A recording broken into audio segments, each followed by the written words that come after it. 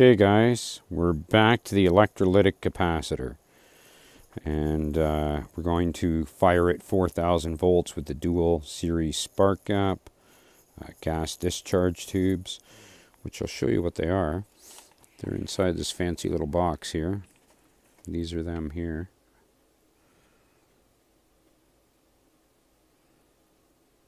So yeah. Alright, so we're going to charge this guy up. This camera's all out of focus, a crazy thing. I don't know what's wrong with it. Alright, well, we got 57 volts in here now, so we'll just turn it on. I'll show you.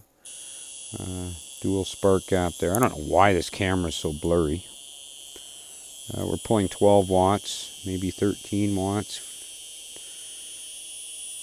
And there's 60 volts, just about. Yeah, I don't have any idea why this thing's so blurry. Garbage, that's all they sell. Alright, so 61 volts and 12 watts. We're running on about 7 volts, 7.2 volts, 1.6 amps. So this would probably work really good for charging a battery or something like that. Especially if you maybe put an earth ground on there. We're up to what, 66 volts. Not quit.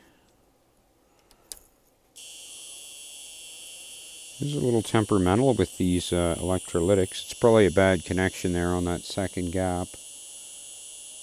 I have no explanation for this phone though, other than it's a piece of shit made by Apple. So what do you expect? 12.4 watts. It's not charging the cap anymore. Still running though.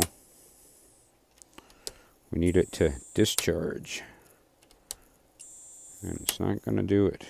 So we got it up to 68 volts though, so that's pretty not too bad.